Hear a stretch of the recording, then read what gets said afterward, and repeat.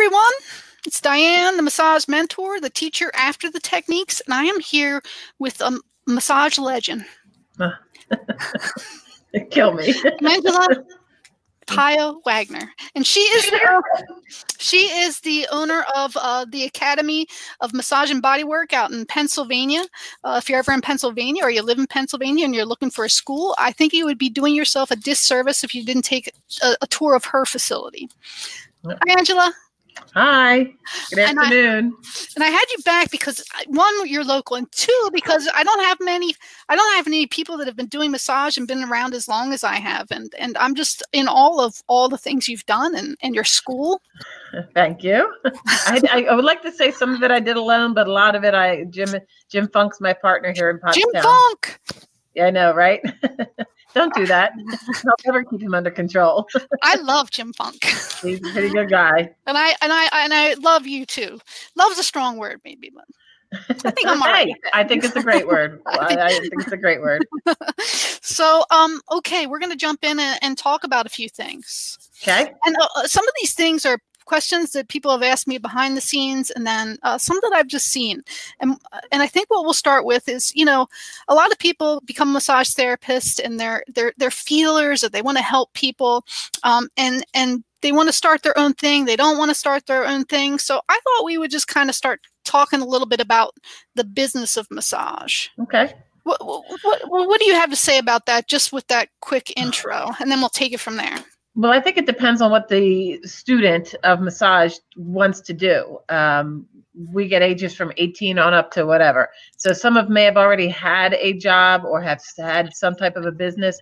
I don't think having your own business is for everybody, but it can be for everybody. The young kid who hasn't really interacted well, or I shouldn't say well, but hasn't interacted with a lot of people and they're a little bit nervous about it, should probably always work for somebody else. Watch how the workings go on. You'll learn what to do and in some cases what not to do. You know, what's not a great business practice. I kind of like their policies about this, but I'm not a fan of this one. So, I mean, moving further down the road, if you decide to open your own place or you know, work for yourself, you're going to have a better idea on what is a good idea to use or what's a good concept or what good protocols to use in your own business. So it's not for everybody, but massage therapists are generally independent contractors, so it can be. It just depends on what your abilities are and what you're comfortable with. And I've found that a lot of people will just, you know, they'll graduate school and next thing you know, they're opening an office and they're spending all kinds of money getting the office set up and doing all this like extravagant stuff, but they don't have any clients yet. No, I always tell my students when they leave the school, I said it'd be really nice if I handed you a folder and said, here you go, here's all your clients. You're ready to go.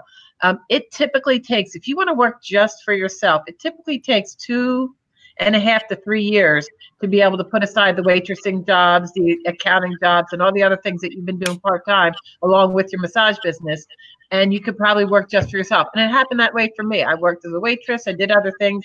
And about 2.5 years in, I realized that I'm making enough money. But I had to build up my clientele to get there. And you have to build it up honestly. Don't go work for somebody and hand out business cards. That's bad juju. And you say good word of mouth travels quickly. Bad word of mouth is going to go faster. Don't do it the bad way. So acquire your own clients. It may take you a little while to do it. And then you're able to walk into a place. If you spend $3,000 setting up a place and then you sit there and you're going to sit at the desk and wait for them to come in, it's not happening. I'm sorry. You're going to have to do some footwork. Go and do Relay for Life. Go and do those morning meetings that they have on Thursday and Friday, marketing networking meetings. Go and get your name out there and hand out. Don't buy 300 business cards, buy 1,000 business cards and make sure you give out 5 a day, every day, no matter what you do. And they'll start to come in. You know, you throw enough stuff on the wall, some of it's going to stick. And then too, just as someone, you know, I have a massage business here in Philadelphia, and you know, I employ really good one, I hear tell. I employ 11 therapists. So too, the other point is on my side is, well, I did everything you're saying. So Angela, you're 100% right. It was like a never ending. I was always thinking about it. I was always doing stuff. If I was in Starbucks and I saw someone go, yeah, right.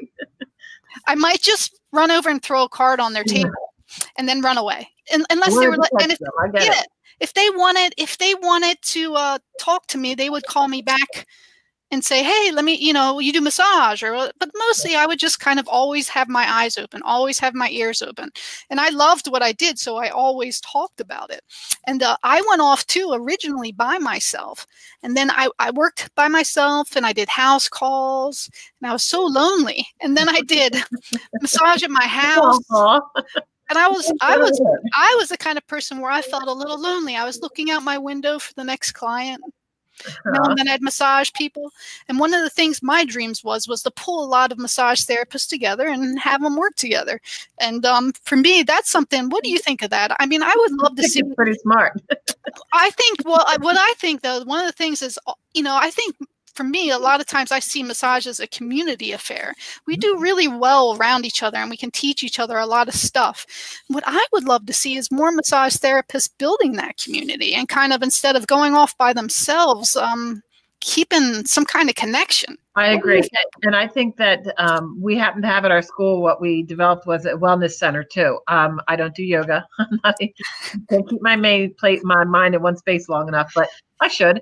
But I don't have the time to do it all. I have a lot of modalities, as you listed last time, but I don't have them all. I don't do craniosacral. I don't do myofascial, polarity. There's so many things to do. And in that community of massage therapists, you can pull in the ones who have it all, so that anytime somebody comes in there, you're going to be able to handle whatever it is that they need in whatever venue or in whatever modality, whether it be myofascial, trigger point therapy. And then you can add the wellness element to it too, as far as yoga or maybe meditation or counseling, life coach, whatever you want to put in there. So you don't have to be it all. You can pull in some other people, because we know how good you are, but as good as you are as what you do, there's other people out there. Like, I wouldn't attempt to teach Reiki or those other modalities. So I want somebody in who is very good at what they do. And then that part of it will be covered too as well. And I'm so excited too. I saw that your school's going to start doing reflexology, which I think is like started this week. Yeah. Oh my God. And now we have a daytime class that just started Tuesday and Thursday for 4.5 months in the daytime. And October 15th, we start the nighttime class, Tuesdays and Thursdays for 4.5 months. So yeah, really excited. State approved. Everything's good to go. That is amazing. So can we just, for 1 minute, can we jump to the feet? Because I feel like the feet are a long jump to the feet. I seriously, I love my feet done. And for reflexology, knowing a little bit about that reasons, but it just feels so good. The hands, the feet. And I feel like sometimes now in massage therapy, it's almost like people just are so worried about being clinical that they forget about some of the just really feel good areas that are also really clinical too. What do you think? Lynn Haney heads that up, and she's amazing. When we were first doing the program, she went ahead and did my very first foot reflexology session on me about a year ago. I know, 30 years or 20 years that I've never had it done. I fell asleep relatively quickly, but when I brought myself back into focus, she was touching on things and saying, hey, what's going on here? It just amazes me what the reflex arcs in the hands and the feet can do for you. Yes. And I have a couple of students that have experienced wonderful healing through reflexology. One's mom had, I want to say, IBS, and she is not suffering from that any longer, from getting treatments from Lynn. And I'm really excited to do this. I'm so excited, because you don't have to be a massage therapist to be a reflexologist. So, but I'm finding a lot of people who find the love for reflexology then think, oh, I want to continue on and make this bring all the modalities together. So for you, you can hire somebody who's a reflexologist and not just a massage therapist, or vice versa. So please send them my way. I feel like in the 90s, 4.5 months. I feel like in the 90s, there was a lot more reflexology people. And now you can't, it's really hard to find people who are certified in reflexology. And it's just so important. My feet, I spend more time on my feet than anywhere else. It holds everything above us is being stabilized by our feet. Absolutely. Yeah, it's a pretty crazy thing. It's fun. So I can't wait for that. Yeah. I might have to, you just have to let me know when I can come and have. There are clinics. Yeah, we have clinics for that too, believe it or not. Keep me posted. I will. And then we'll just go over a couple more things. What do you think? We could talk a little bit about body mechanics, or we could talk a little bit. All That's right, go my ahead. thing. Let's do it. Let's do it. Let me hear it. I'm the body mechanics Nazi. I am such a bad about that because I'm maniacal about it when I watch them work because I only have 6 months to get this into their brains. And I think you had mentioned to me about when people get a little lax, and that's what happens really. I have 2 daughters who are massage therapists, and I don't get to see them work too often. But when they do come in here and work with me, which is rare, I will watch them. And I remember the one came in and she's got wrists. I'm like, what are you doing? She said, Mom, my wrists are really feeling. I'm like, let me watch you work. Right. Anytime you think you're not working well, come to me. I'll watch you work and let somebody see you work because you get into a momentum of doing 3, 4, 5 massages a day and it feels good at the moment. And then you kind of push back the little niggling things that are bothering you about either your hands or your low back or whatever. And you tend to let them become habit and your body actually accepts that. So then by the time that it starts to become an issue, you're past it and you're thinking, oh, I should get out of this because I'm not, Oh, I know. me. And it hurts my heart.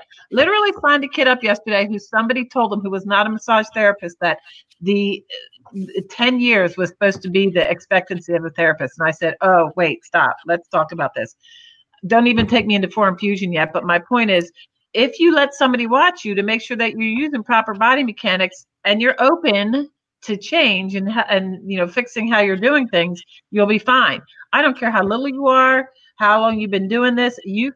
I hope to be doing this another 10 years. If you use proper body mechanics, stop using your hands all the time. Just because somebody once says that they like deep work, every stroke you apply does not have to be a deep tissue stroke.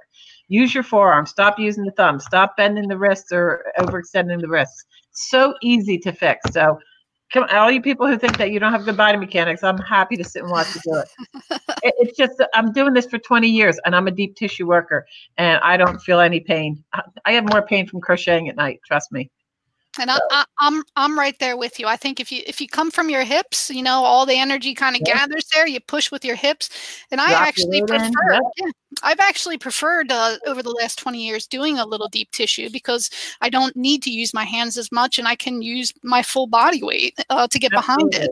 So I just think that's one of the hardest things for me to hear. It's one of the hardest things to train people if they haven't gone to your school and you get them. If you get them and they have no idea that they're supposed to push with their feet and lead with their hips.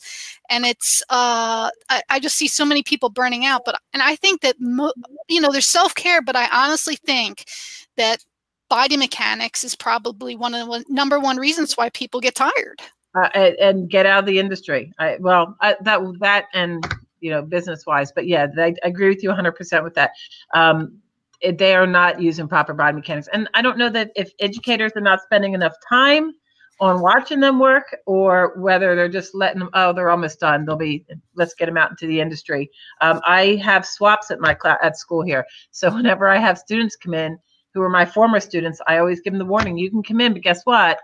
I will probably correct your body mechanics. I will correct your body mechanics 10 years from now, if you're still coming in and I see you working, because we forget sometimes. I mean, I know at the end of the day, there are times when I stop and go, oh, what am I doing looking down? I'm not, close my eyes, get myself refocused. And, after doing a few massages a day, yeah, we're getting a little tired, but always first and foremost, check in with your body, make sure that you're using proper body mechanics. You're not hurting yourself. You're going to love what you do even more when it feels good doing it. And we have some people too that are on here too that have schools, and please help them. Take the time to do it. Watch the body mechanics videos to get them to use more forearms. I've found out that there are schools out there that barely teach forearms. Not just use forearms, but use forearms properly. Correctly. Don't trade hand pain in for shoulder and back pain because you're muscling through. Make sure that you're showing them properly how to drop your weight in to get good, firm, deep pressure. You should have maximum pressure, minimum strain, and on the body.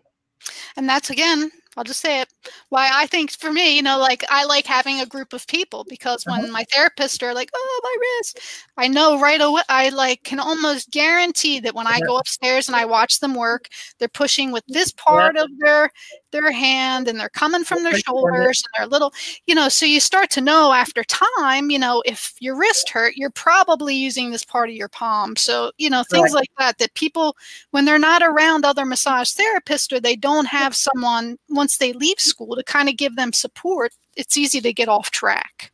And when you go to take your continuing education courses, make sure that if they're teaching you a hands-on modality, it's not just a table work. I'm sorry, like notebook work. Make sure that you're doing whatever it is that they're teaching you properly. Apply all those same postural keys back to whatever it is that they're teaching you, because to bend over and look at something because that's what they're doing doesn't make it right. Just means that they're showing you how to do it. Make sure your body's in good posture so you can follow through with that modality safely and effectively. I have one. Okay. And I think it's part of the question that I received is, what are subtle clues? Like, what are subtle things that you do during massage or when you're seeing clients to help you remember, oh, wait, what's my body doing? What are subtle ways that you kind of bring yourself back to proper body mechanics if you get a little off track? Well, pain. Ouch. I'm not right here. I would almost say pain, because if you're doing proper body mechanics, you're not going to be in any pain. It's going to be effortless to continue to do 3, 4. But your first massage should be as effortless as your 6th massage that day if you're doing it properly. Make sure that you support yourself against the table. It's so easy to pull a chair up or down, yet sometimes we'll go, well, I'll just get through this one with my arms up like this. And that, no, switch it the other way around. Yeah, pain, I guess, would probably be the most subtle clue. I'm not sure, Diane, that I can think of any other ones that. No, I mean, I think that's or if you feel like. Yeah, I feel it in my neck and I'm like, what am I doing? Bring it up. Or it's, for me, a lot of times if I feel like I'm working, for me, massage is almost like a dance, I feel like it's, I enjoy doing it. And when it feels like it's becoming like work, and like you said, I feel uncomfortable or in pain, or I'm like, why am I getting tired? A lot of times I'll check in with my hips and kind of see where I'm coming from. Plus, that's also when you start feeling like you're working, you also have to keep in mind, how many massages have I been doing? Am I getting close to experiencing any type of burnout? Am I making sure that I'm taking care of myself? Did I hydrate today? Did I eat something today? Or am I trying to muscle through 6 massages without taking care of me? If you don't take care of you, you're not going to really effectively take care of your client. You have to be hydrated. You have to be eating something throughout the day, stretching, just moving your body, and, going into each massage, a new therapist each time. And do you think we could give permission to therapists? Because I think some people are built for 3 massages in a day. And I think some people are built to do 6 or 7 massages in a day. I don't know how long you can sustain mentally, I think. Not so much physically, but mentally. Like, keep up 6 to 7, 8 massages a day, which I hear a lot. But, I mean, would you agree? You have to be honest with yourself. If you don't feel, I have a mind, body, and soul thought process. If you don't work with all those, if all those 3 components are not well with you, you're not going to be able to give your client a good massage. So know your limitations. I feel best doing 4 or 5 massages. I'm not saying that's me, but if you are the person that says, I'm comfortable with 3, that's what I'm going to do as a rule. 4 sometimes in a pinch, but that's what I'm comfortable doing, then go with that. Be careful you don't go someplace that they're going to work you to death, because frankly, there's such a need for massage therapy right now that they will keep you booked, and that's a good thing. However, is it good for you? Make sure that you are listening to your body and doing what you're supposed to be doing to take care of you. Then you can better take care of your client. Yes, I like that answer. And I think it's true. But here at Freedom Massage, we have 30-minute breaks, and we do a max of 4 or 5 hours of massage. Fabulous. Yeah. And if you have a bunch of people, you don't need to overbook everybody. Everybody's comfortable, they're relaxed, there's no hustle. I love that you put 30 minutes in between massages. I have a hard time with these 50-minute massages, 10 minutes to switch, drink, go to the bathroom, everything else, and they're starting on the next client. How are you not like this? Crazy. And you're supposed to be zen and gathered together. I don't know that I could do that in 10 minutes. It's a lot to ask from your body. And like you said, I think another good point is too, getting honest with how you feel at the end of the day, and what can I sustain, because I'm not here just to muscle through and fill up my pocket with cash. I'm here I'm here to serve the community. And I think the more comfortable you are serving the community, the more people that are going to want to come back. Because if you're on your 5th massage and you're like, they'll know it. They definitely feel it. They They know definitely it. know. They And don't make feel. sure that, yeah, and you can't be doing that 7 days a week either. Make sure that you take time for yourself, and not, it's nice to go to a weekend and take a continuing education weekend that involves massage. We need to do that, right? But do something silly that you enjoy, whether it's and safe for your hands. I'm always safe for your hands. Yes. Rollerblading, mountain biking, things like that. But read, spend a day doing something that has nothing to do with what your industry is about, so that, again, you can rejuvenate not just your body, but your mind as well. And so you just miss it for a hot minute. I think that for me was I think for me that was a huge thing. That once in a while I had to force myself to take a day or two where I was just kind of away from it, so that when I got back I was really refreshed, and I almost, when I don't do massage for a day or two, I start to miss it. So for me that was always. I was just away for about 4 days, and my first massage back was just big breath, because I just felt really good to be there again. And Jim always says it too. It's the best place to be, because you get away from nobody. There's no phones ringing. There's nobody bothering you. That's almost like a sacred space, and people know that. Nobody knocks on the door unless there's a fire. Nobody's knocking on your door for an hour and a half, and that's a pretty great place to be too. Nobody's going to bother me. No, she sheds be damned. We're good in a massage room. So I think we covered some good stuff. We like to keep this a little shorter so people will watch them from beginning to end. Do you have any other words of wisdom that you would like to leave us with today? Work smarter, not harder. Just take care of yourself. Yeah. And just take care of yourself. And seriously, if you're not sure about how you're working, have somebody who really acknowledges good body mechanics watch you work. I'm just saying, because there's some people that have been body mechanics themselves and might not be best judged to say, hey, no, you can do this a little better this way. But have somebody watch you if you're really feeling some pain, or recognize whether it's that or the fact that you just might need to take a little break. And give yourself permission to know your limits, whether it be where you're going to work, how you're going to work, how many massages you're going to give. Just give yourself permission to be who you are, and just know that everything will come regardless of a lot of those choices. So, perfect. Angela, thank you so much for joining me. Thank you so much for inviting everyone, me. I hope you enjoyed, and there's some golden nuggets in this talk, so I hope you take away something, and we'll see you again soon. Take care. Bye.